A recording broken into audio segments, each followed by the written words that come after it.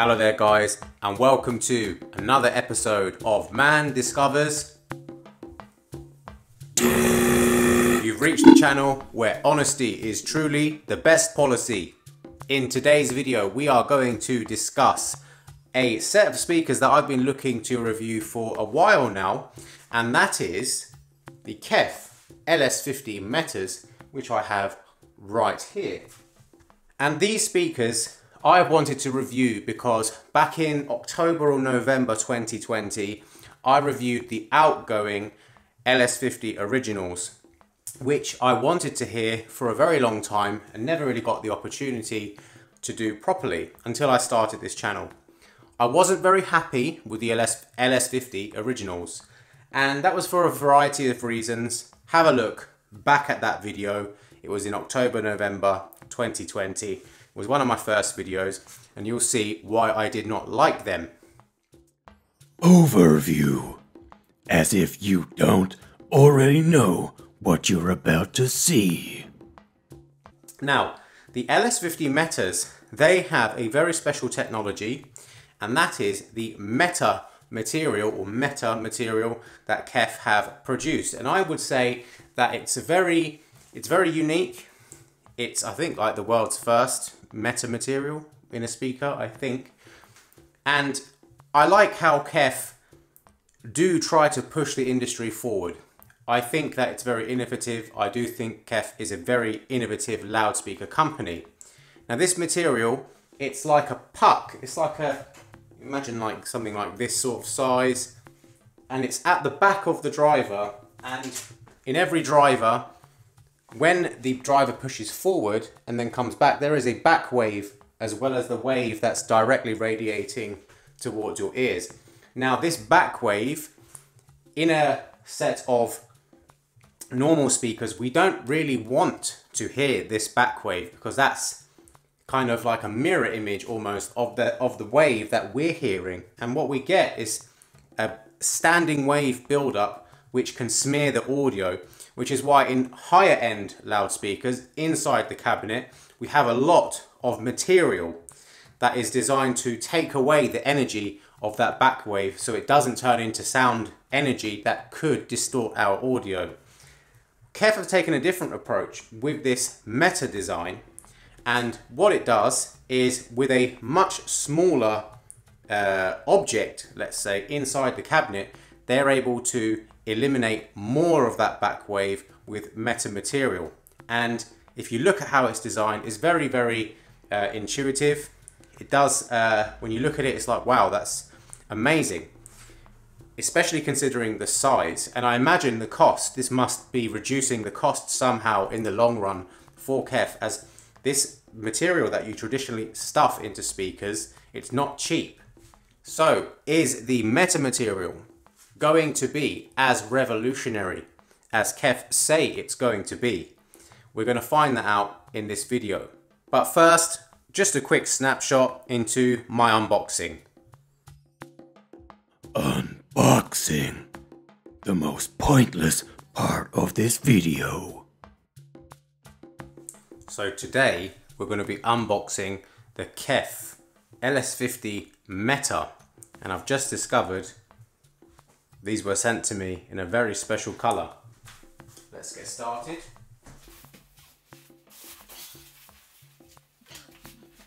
Here they are. If you can see that. This is the royal blue, I believe. Royal blue color. Here's the back. We have just two binding posts at the back. Yeah, otherwise it's basically Kef LS50, just more in a matte finish. Now this here is the royal blue colour, and I'm getting hints here.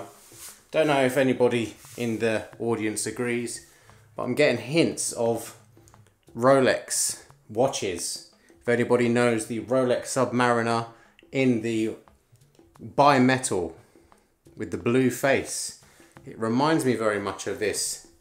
And yeah, that watch, you know, if I were to ever buy a really nice watch, that would be probably one of the ones, or the only one I would consider.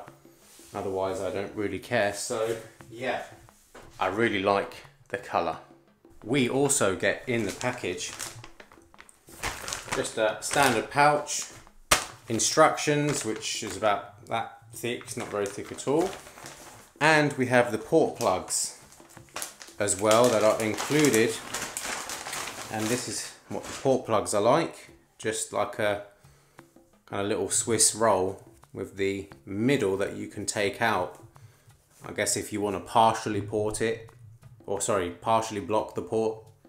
You see? So yeah, that's that for the unboxing. Design so your wife doesn't leave you for another man or woman.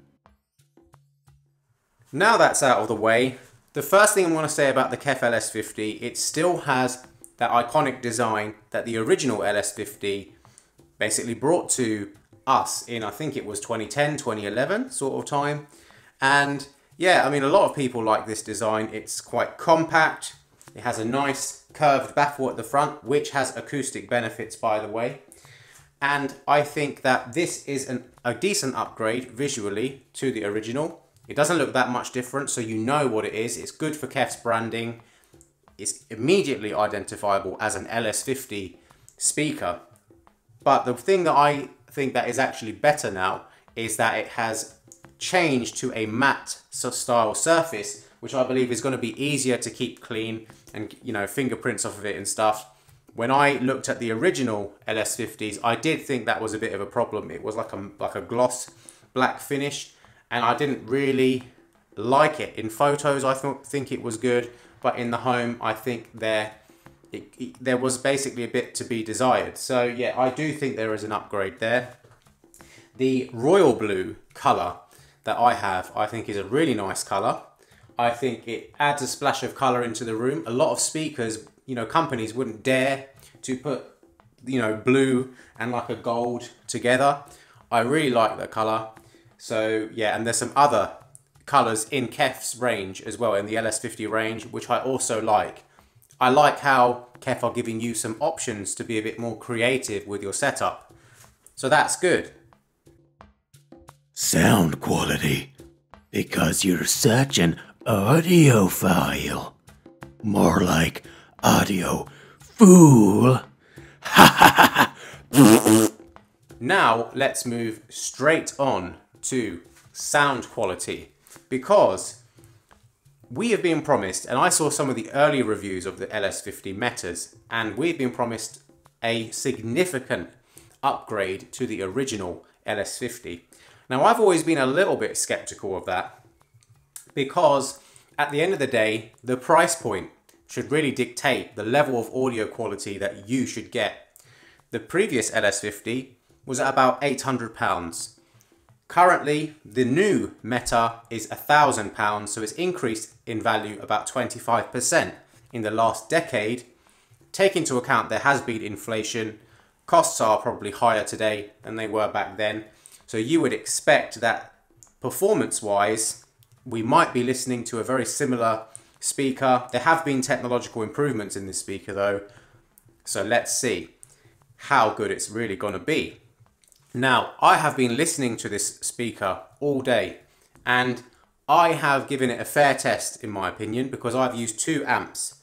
The first amp I used was my Arcam SA20, which is a Class G style amp, which has a blend basically of Class A and Class AB amplification. Now, Class A is like regarded as the audiophile class amplifier, and I think the Arcam SA20 is a decent amplifier for the price range. It has a more kind of honest character, a laid back character in a way, and it has a kind of natural quality to it. I also tested it, the LS50s, with my Hypex, which is still on by the way, my Hypex Encore Class D amplifier, which is a very, very, very good amplifier, and they're using these modules now in a lot of active speakers because they are more efficient in terms of heat efficiency, energy efficiency. They spit out less heat as well. you're also able to get more watts into a smaller space. And I think that's why a lot of these firms are putting the Class D amplifiers into their active models. Now, I've done some research and I believe it's either the Hypex NCores or the Ice Power modules that are going into a lot of active designs these days. They are typically very neutral and they have a very clean sound. So there you are, two different amplifiers. They're basically on different realms when it comes to acoustics. So I thought to give the LS50 Meta a fair test, I would use both of these. Now for the DAC, I used my Topping E30 DAC, which is regarded as a very clean, transparent DAC. I don't want the DAC adding anything to the sound. So that's, for me, is the best I could possibly do, given my situation. So let's get on to the LS50. How did it sound? Now, the way I like to do reviews is I like to remember very accurately what I did hear in the moment. So when I was listening to the LS50 Metas, I was making notes, and I've got these notes in front of me right now, which I'm going to read to you. Literally as I'm listening, I'm typing it and listening, typing it and listening. Right, so here we go. This is what I wrote about the LS50 Metas. I wrote, maybe it has more focus than my current Monitor Audio Studios that you might see down there. The instruments sound more like they're in the foreground rather than kind of in the background. I think that the LS50 Metas have worse bass extension compared to the Monitor Audio Studios. So how deep can the speakers go? So I think, yes, worse in that area. In terms of the bass, how was the bass overall presented? I put here, it sounds a bit flabbier than the Monitor Audio Studios. Basically, in some regions, I felt like the bass just kind of had a bit of excess to it that I don't think is meant to be there. I also put here, worse soundstage than the Monitor Audio Studios. I also put less cohesive than the Monitor Audio Studios. The Monitor Audios, they seem to disappear a lot better. Like you're sitting a meter or 2 meters away from these speakers, and with the Monitor Audios you could swear that there's no speaker there.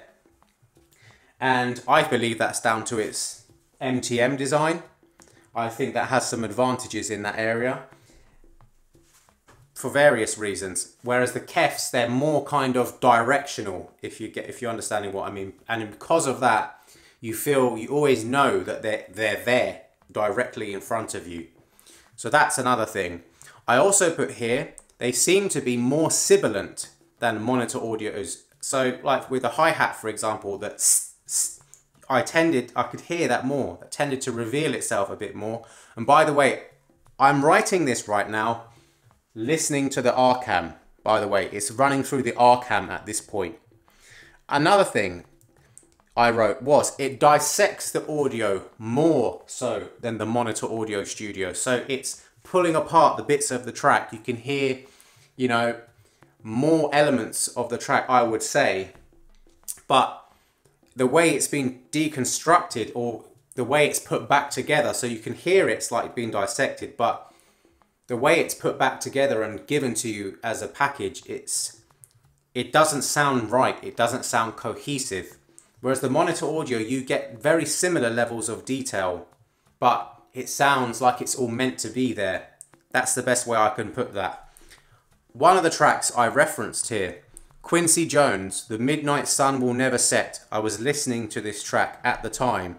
I wrote, the saxophone is very present with the LS50. The Monitor Audio Studio makes you more aware that there is a band accompanying the sax.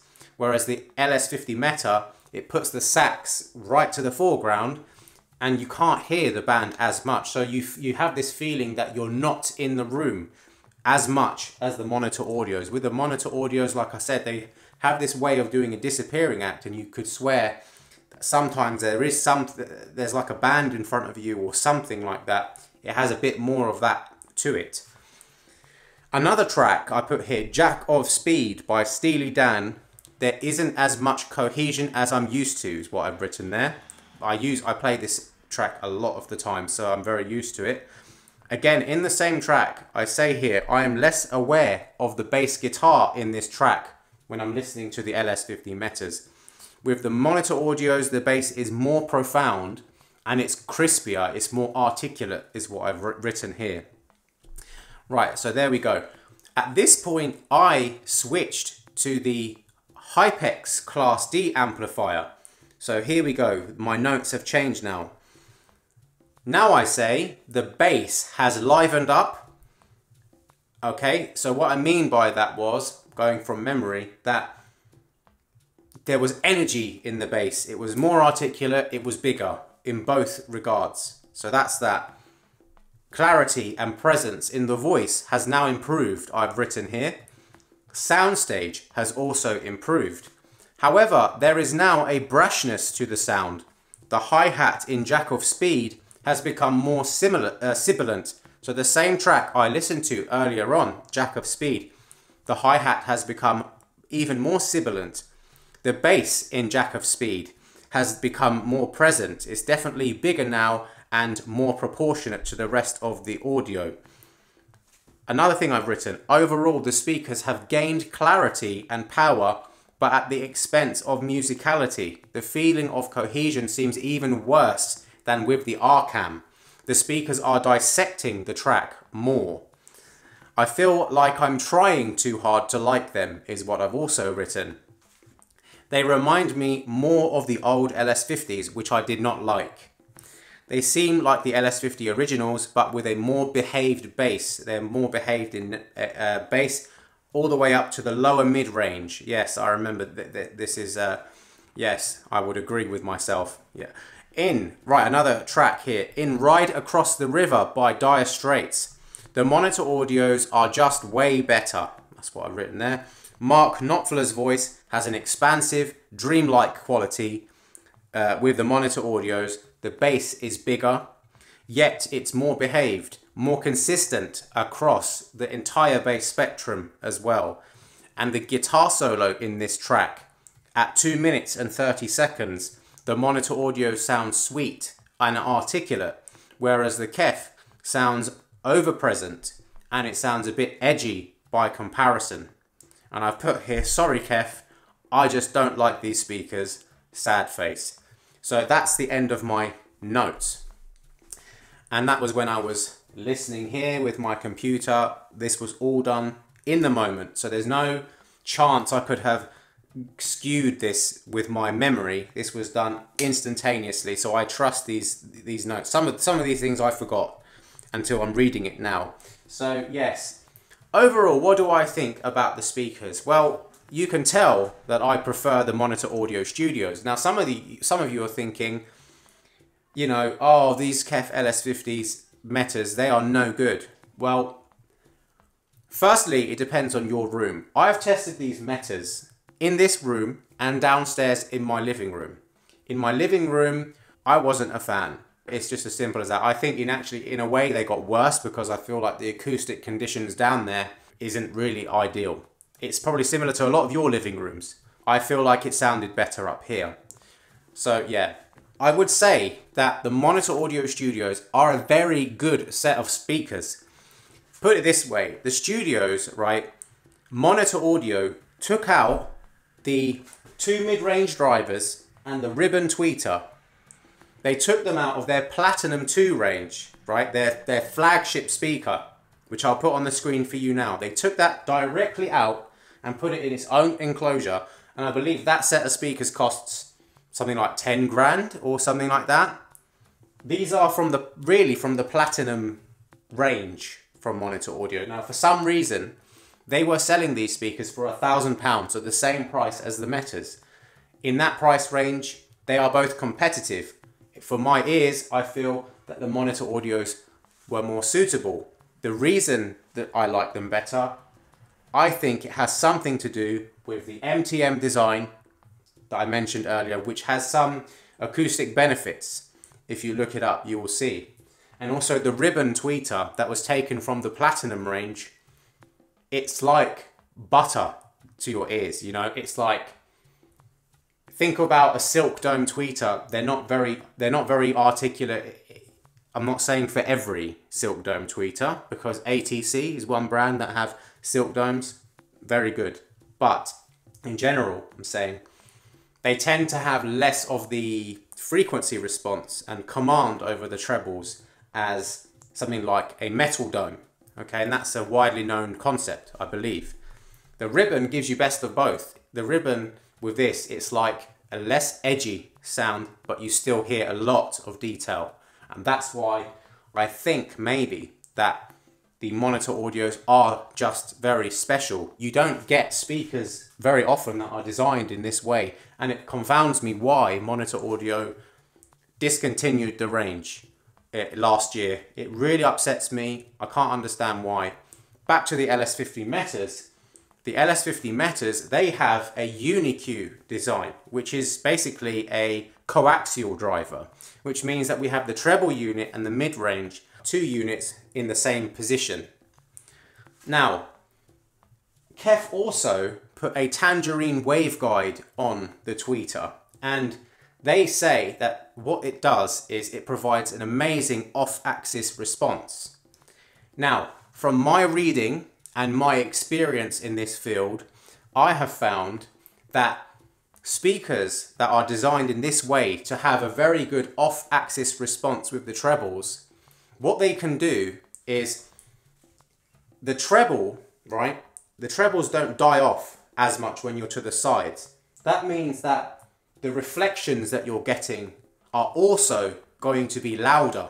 Whereas a more, a treble unit, or let's say a set of speakers that are more focused and narrow, they suffer less from the problems that you get within the room, because there's less reflected energy coming from the walls and arriving at your ears, if you understand what I mean. So I found over the years that sometimes when something is more directional, it's better, it sounds better when you're in the sweet spot. Whereas something like the Kefs, because I've seen this with the previous Kefs, the R3s as well, with the LS50 originals, the R3s and these ones, they have this kind of unforgiving nature about them that my ears don't like. Some people will like them and it might suit your room, but I think that more people, if you gathered 4 or 5 people into one space, maybe they would prefer the Metas. But if you have a listening room where you have one seating position and it's set up in the sweet spot, then perhaps you will prefer something more directional in nature. That's just my guess. It's not something that I can prove, but it's something that I'm guessing based on the knowledge that I've built up over time and the speakers that I've listened to. So yes, I believe the Metas are going to be good speakers for you, but it really will be dependent on your room. I think the monitor audio studios are more forgiving. They're just as detailed. They're more cohesive. I believe the bass is better. It's tighter. It's more aggressive. The bass is more aggressive. So I'm sticking with the monitor audio studios. These LS50s, they weren't sent to me for free. I did buy them. So there was an option there for me to keep them. I'm not going to be keeping them. So yeah, that's all I have to say. If you want to buy them, good luck to you. Make sure you demo some other speakers along with the LS50s. I'll see you in the next video, guys. Thanks for watching. Remember, like, comment, and subscribe if you haven't already. Now you subscribe or I smash you.